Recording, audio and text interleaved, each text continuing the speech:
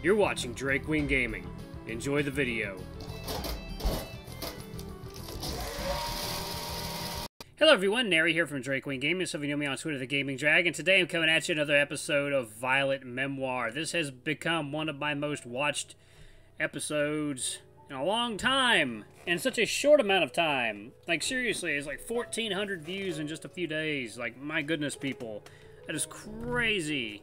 You guys really love this so far. I'm loving it so far. I can't wait to delve deeper into it. I know it delves with some very adult themes such as abuse and such, so kind of worried.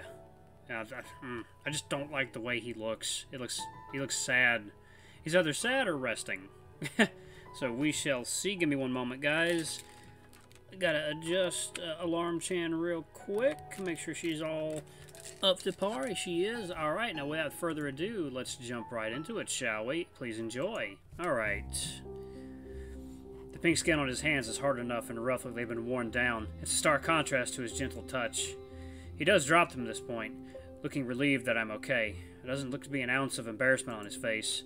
Lacking his resolve, I look around the room for anyone staring at us, but there's only glances from curious onlookers. I guess they're lost in their own worlds. They're just good at hiding it. Adjusting the strap on my shoulder that nearly fell off, I realized that my laptop would have still kept swinging. With a swelling feeling of panic, I quickly look down to check, all the embarrassment from earlier vanishing as worry replaces it. But my laptop bag was completely fine, hovering just a short distance away from the stairs.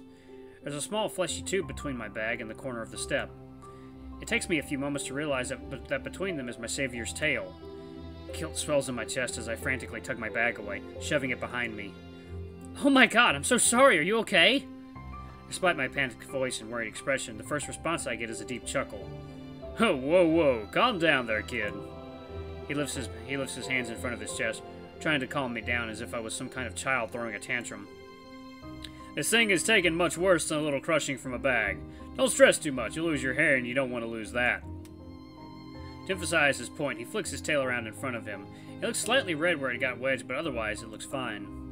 It hurts like a bitch, but it's harmless otherwise. That guilt in my chest stirs a bit more at that, but he has a toothy smile on his face which makes it hard to stay sad. He seemed really intimidating when I first saw him, looking more like a thug than a student. But he's actually quite charming and nice. He still gives off a gruff, intimidating image, but he doesn't seem very aggressive at all. I shouldn't have judged him so quickly. Despite still being full of worry, I try to return his smile as best I can. It must look awkward and stilted, but he only nods in approval. There we go. That's what I like to see. That looks suits you much better, kid. Even though he called me that earlier, it's only sinking in now. It's not exactly insulting or even infuriating, but I can't help but feel embarrassed by it. I'm not really a kid. I'm at college after all. I gesture to the room around me, ignoring how abnormal I have to look to everyone around me. At that, he only seems to cock an eyebrow before giving a snort and turning around. He pulls his bag off his desk and carries what looks like a satchel. Giving me one more look over his shoulder, he walks away with one final remark. Yeah, well, you're a nice guy, kid. Make sure you take care of yourself. And just like that, the conversation's over. I can only watch as he walks up the stairs. I contemplate telling him goodbye, but I feel like it isn't needed. What I do notice while watching him leave does worry me, and brings back some of that guilt from earlier. He seems to hobble while he walks, clearly limping and favoring his left leg. It's not very subtle, looking as if he's completely putting all his weight on it. For a moment, I wonder if I caused that to him before pushing the thought away. A little shove against him wouldn't have caused that. He didn't even fall over. If that's any indication, he wasn't lying when he said his tail's been through some rough treatment. It's only as he disappears around the corner do I realize I never asked for his name or even said thank you. Should I try and catch up to him? He did just save my face and laptop from what would likely have been a pretty bad hit. As my eyes follow him, I notice something else.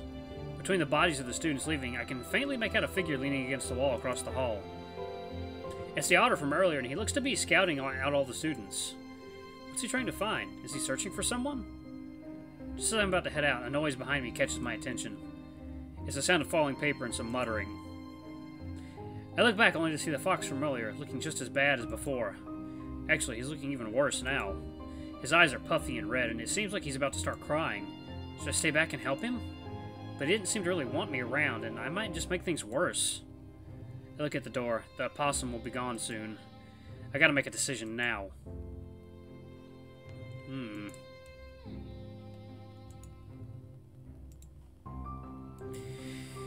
Opossum, see what the otter is up to. Stay behind and help the fox. Okay, so this looks like it's three different branching paths. Okay, so I want to see what things are up to. We're gonna do the otter right now. We're gonna do the otter right now. So I mean, he seems to be one of the main draws. Yeah. So this will be the branching path. Okay, okay. Save right there. Leaving the hall is both liberating and relieving.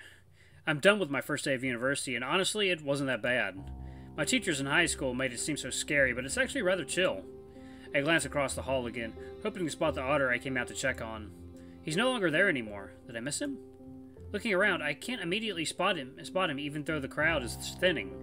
One figure that catches my attention is the fox from before walking past me. Figuring I should cut my losses and catch up to the vulpine, I run around in a corner and nearly slam into a familiar tall figure. Whoop! I'm barely able to stop myself, both from running into him and from having a heart attack. Jesus Christ!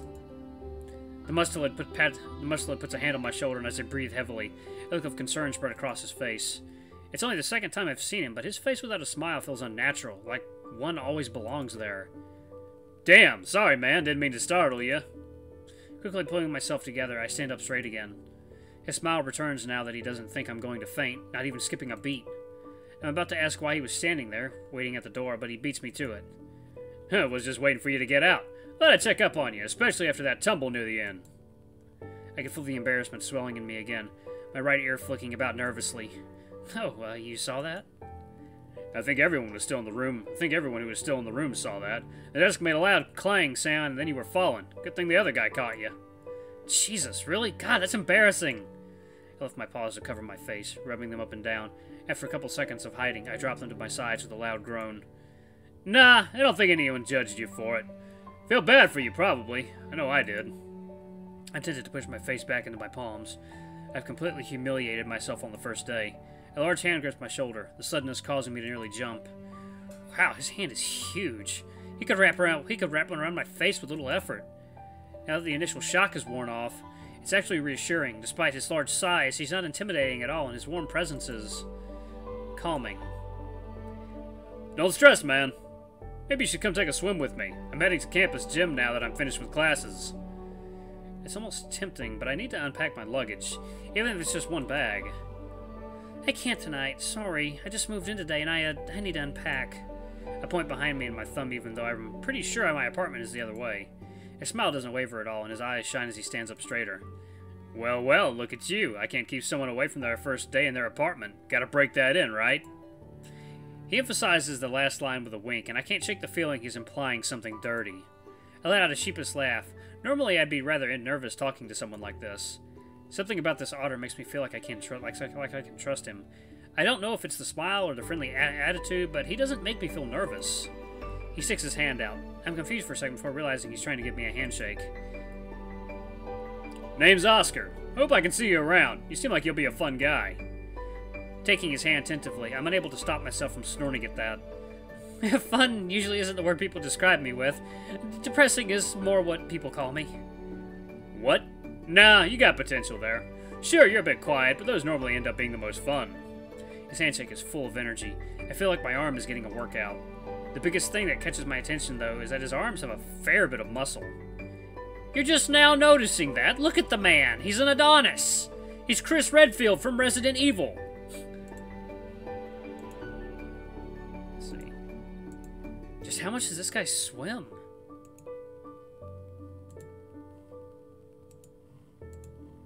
Noticing I've been staring at his arms instead of returning his introduction, a nervous chuckle escapes my throat before I'm able to push the words out. I hope I don't disappoint you, but my name's Wallace. He gives me a smile which reminds me of the Cheshire Cat. Well, Wally, I'm excited to meet you. Hope we can work well together. A prickling feeling wells in the back of my neck as my fur raises. I pull my hand away a bit too hastily and he gives me a questioning look. Just Wallace is fine. There's a bit of ice that unintentionally seeps into my tone, but it doesn't look like Oscar took any offense. Sorry. Just Wallace it is. Hope you'll take me up on my swimming offer. I'll consider it. I haven't gone swimming in, I don't know, years maybe?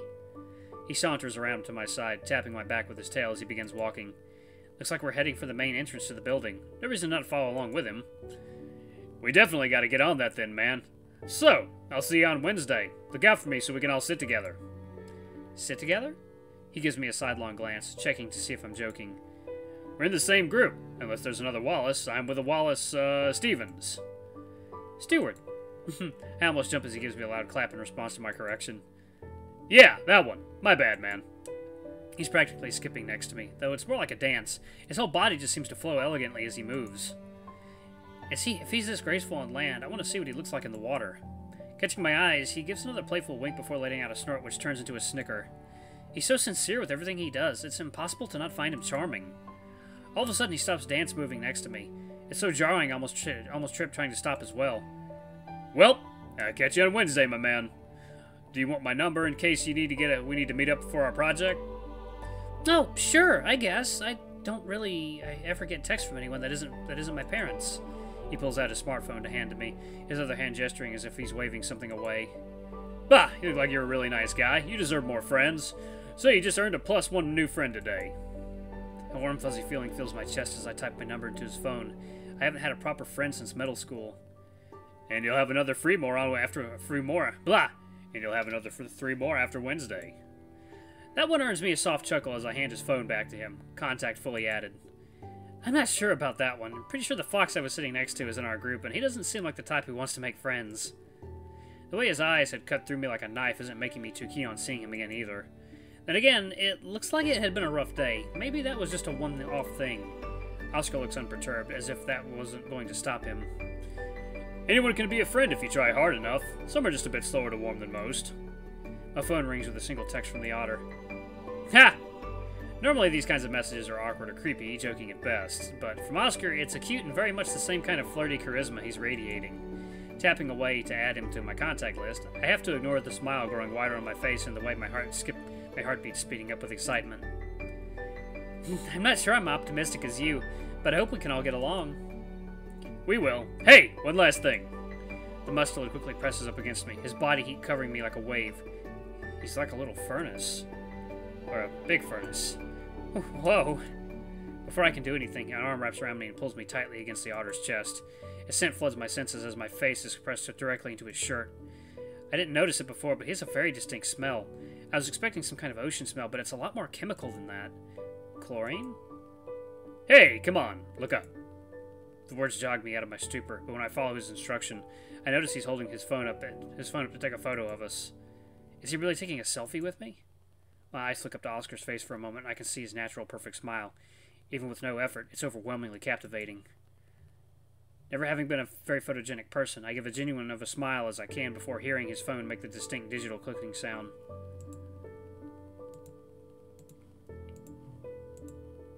Before I can get adjusted to the warm feeling against me, he pulls away. His hand slowly slips out from my shoulder in a fluid and gentle motion, a sensation giving me a slight shiver. Bing! Bing! Chandler, bing! Realizing it's probably a message from my new friend, I opened it up. It's the photo we just took. Before I could even register why he sent it, or even ask for that matter, he's shoving his phone into my face. I can't see what he's trying to show me with how he's moving his phone back and forth. What is it? Your contact. I changed it to the photo we just took. He points to the top of the screen with his claw. A little picture shows me, giving a surprisingly nice-looking smile. That's a keeper. Make sure you change yours too, man. Almost like that was all he wanted to do. The Otter starts to jog in place with the occasional step to the left of me. I'll catch up with you later, man. I gotta get to the gym now so I can get home before dark. See ya. He doesn't even give me a chance to respond before he's off, jogging lightly away towards where I assume the gym is. Admittedly, I'm a little confused as to what exactly just happened, but there's one thing I know. I made a friend today. It's been one day, and my fresh start is already paying off. See ya, Oscar. At a much slower waddle than my newfound friend's jog, I make my way back down the street towards my apartment. I'm dreading the amount of stuff I'm going to have to put away. Back at the apartment, it's surprisingly silent, almost eerie. I'm not sure if it's because people are out partying, out studying for their new classes, or just resting up after their first day. As I unlock my room, it opens up into cold darkness. Having no roommate is great for privacy, but it's a little lonely having no one else to come home to. I try to ignore the yearning for home and flick on the lights. It's not too cold yet. The autumn weather only gives the room a cool wisp that makes my fur tingle. I place my laptop bag on the desk and look around at the sparse furniture located across the room. The bedside tables can barely be called drawers. I'm not sure how they expect us to fit all our clothes in a single one. I'd be able to fit a couple shirts and pants along with my underwear at best. Maybe they thought we'd split the closet between the both of us, but even with that, we wouldn't have much space. I'd probably open my luggage bag and get to work putting away what I can, hanging up the few normal clothes I have in the closet and shoving the rest in the 2 nightstands. After putting away my shirts in the top drawer of my would-be roommate's nightstand, I try to do the same with my parents, but the bottom drawer won't come out. For a second, I wonder if it's locked before realizing that's stupid, because why would only one nightstand have a lock? After a few more gentle pulls, I begin to lose my patience and put all my weight into dislodging the drawer. For God's sake, just come on out! I'm moments away from giving up when I feel it starting to budge. Before I can celebrate, I'm being flung away onto my back. A loud crashing sound thunders across the room and a surge of pain runs up my leg. Groaning, I sit up and assess the damage, checking over my leg for any injuries to match the spiking ache running up my skin. But there doesn't look like to be any real damage. Instead, I find the entire drawer dislodged from the nightstand next to me. I must have smacked my leg on the way out. Ignoring the dull pain, I pick up the drawer and slide back over to the nightstand, but I stop when I notice a glimpse of purple. Leaning closer, I can see a thin book hidden below the bottom drawer. Someone must have really wanted to hide whatever this is. I remove the book from its hiding place. The word diary is the first thing that catches my eye. A small twinge of curiosity rises within me, but I just push it down. I don't want to invade someone's privacy, but what should I do? Should I just put it back? Well, that seems a bit pointless. Whoever lived here before probably forgot about it. It wouldn't be here otherwise. Toss it away, but they might have accidentally left it behind and want it back. Best case scenario would be returning it to them, but where would I even start? I don't even know who this belongs to, let alone how old this book is. With a deep sigh, I fall back onto my bed. I need some leads to go on. Running my fingers along the edges of the book, I notice something strange about its condition. There's something unusual about this memoir. Other than a small bit of wear near the spine, there's very little markings or damage on the book at all. This book was either barely used, pretty new, or well taken care of. Turning the book over yields even more answers. In the bottom right corner underneath the barcode is the manufacturing date. January 2019. That's early last year. That means this probably belonged to the last resident. They might still have them on file. Springing up from my lying down position, I head out the door with an excited bounce to my step. I walk out of the elevator on the ground floor to the feeling of my earlier vigor dissipating.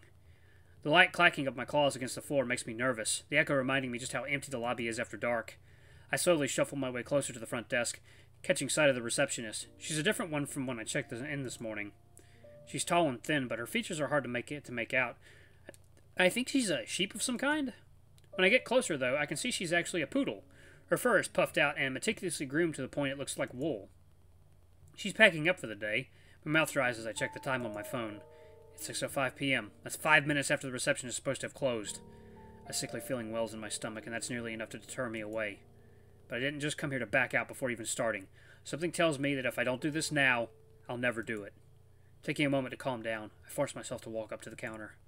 The canine doesn't notice me at first, or if she does, she's choosing to ignore me. Tapping my claws nervously on the desk, I feel extremely unwanted. The disdain she's exuding is suffocating. I think I'm getting a headache. Eventually, she turns to me with a sigh so filled with annoyance that I want to run back to my room and pretend I never found this book. I guess that answers my question about if she's ignoring me or not.